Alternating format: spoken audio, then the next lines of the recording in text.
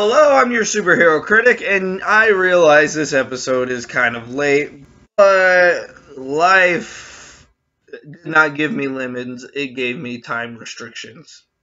That being said, 2 weeks ago, I posted a poll on what Power Ranger spinoffs y'all wanted to have me tackle, and of course, Masked Rider was the winner. Masked Rider was one of many Saban spin-off shows done to try to recapture the success of Power Rangers and adapted from the show Kamen Rider Black RX, and the films Kamen Rider ZO and Kamen Rider J. The series lasted a total of 2 seasons, running for 40 episodes, and was the only spin-off show to actually start on Power Rangers, being a part of the 3-part episode of Friend in Need, and even has a one-shot comic book that I will eventually get to in the end of the year, featuring the Rangers, done by Marvel themselves. So without further ado, let's dive into the first 2 episodes of Masked Rider, Escape from Eidenoi.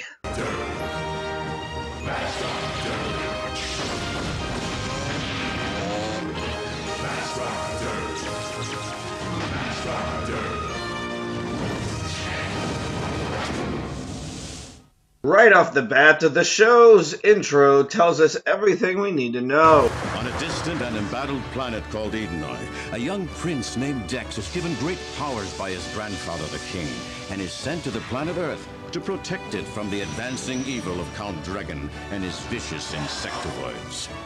Once on Earth, he is adopted by a kind family and learns to live as a human. With his companion Phoebus by his side, Dex is ever vigilant, ready at a moment's notice to call on his powers to become Masked Rider. Spoilers intro, come on! Thanks for ruining the whole show for me. We begin in space as Lord Dragon's men demand their slaves to continue mining the poisonous gas. You there, put some backbone into your work or you'll feel my lance. Understood. Won't mining kill me though? Yes, but you're a slave, so no one's gonna care anyway. I'll care!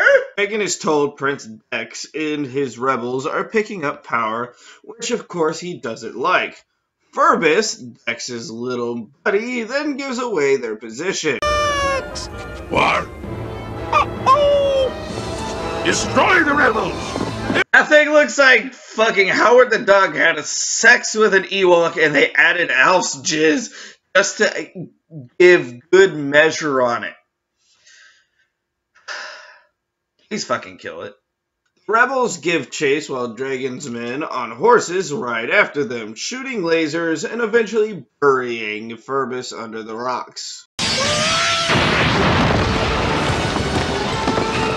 So much for him! Let's find the others! No, you go back! You go back, check that rubble, and make sure that fucking abomination is dead! You fucking fail at your job! Dragon is happy his men found Dex, but unfortunately they suffer from ring race syndrome. Where'd they go? Everybody keep down. Thunderhead! How could you lose them? They're right in front of you! Count Dragon will make runs out of us all! Keep looking!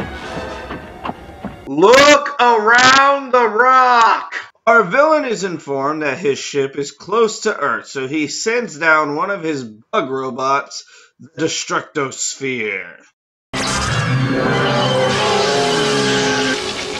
The 90s, the 80s called it. They want their Guyver back. We head to the main human's house and we see how diverse the cast is, which is always a plus. The household are trying to pack up for an event when the father comes in talking about the crash landing. How can you say that? Did she not steal the lead from me in the school play? And now Bobby Brigmore's got his eye on her and he's dead.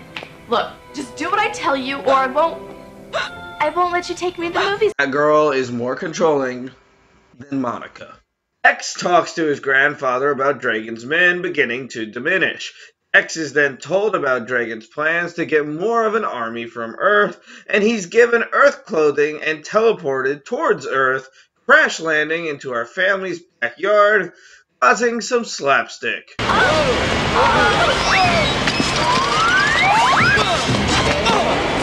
It wasn't slime, it was ooze. X Actually meets the family. Standing in my petunias! My apologies. Oh, my poor flower! You have a crater in your yard. Someone is standing in the crater, and the only thing that you are concerned about is the fact that your flowers have been destroyed. Priorities, woman!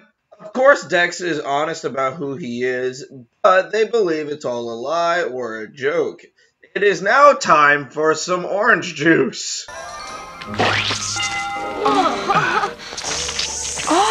Will someone give the boy a fucking glass?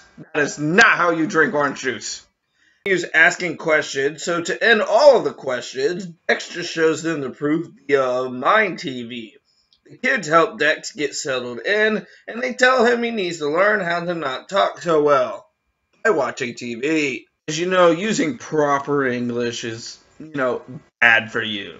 You have to speak with Ebonics. Dex gets a feeling something is wrong, or something is about to join them on Earth. Glad to see you. But what are you doing following me? Are you okay? God damn it, this ugly fucking thing again. I thought we were done with this. Fucking kill that thing with fire! The Structosphere is officially fully charged and begins attacking the city, so Dex morphs and heads off to battle, ending episode 1, with the second episode starting with even more destruction. His minions do the typical pre-villain celebration as the kids do their best to hide our Furby.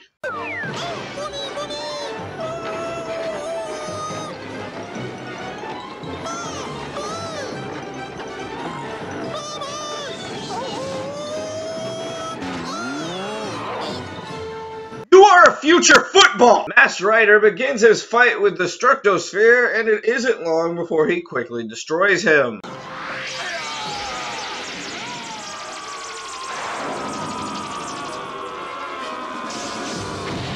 At the school, all of the adults have a meeting to discuss what to do, where Furbus once again shows up and leads the kids to an injured Dex who tells them he needs to think alone. I don't like today's. Maybe the end of me. I summon thee, Gandalf the alien. Dex's grandfather gives him the advice he needs as he mentally breaks the side of a mountain. Nefaria then sends a group of the show's minions, known as maggots, down, causing mass hysteria within the school. Dex then uses his powers to create a motorcycle and car out of bugs that apparently can freaking talk! Feel free to check out the merchandise, Dex. First we get an annoying-ass Furby. Now we have to deal with Christine? God, this show is freaking weird. Dex morphs and heads to the school, all while Furbus starts a freaking food fight with the maggot. This isn't funny! Our hero quickly takes out all of the maggots through slapstick combat, and the humans all thank him for his help. Thank you yet. I am a friend, and no thanks are needed, ma'am. What a polite bug. As opposed to being a butthole beetle. Nefaria seems to be the only villain with a brain, as she suggests sending an army of bugs, which our villain chooses to ignore, sending just one named Beetletron to take down Chopper. While Dex fights, the car Magnum eventually saves the day.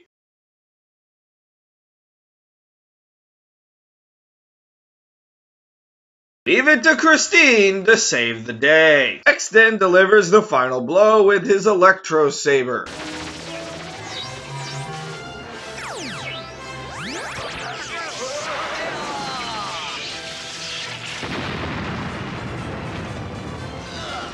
That's one less foul creature to spread Count Dragon's evil.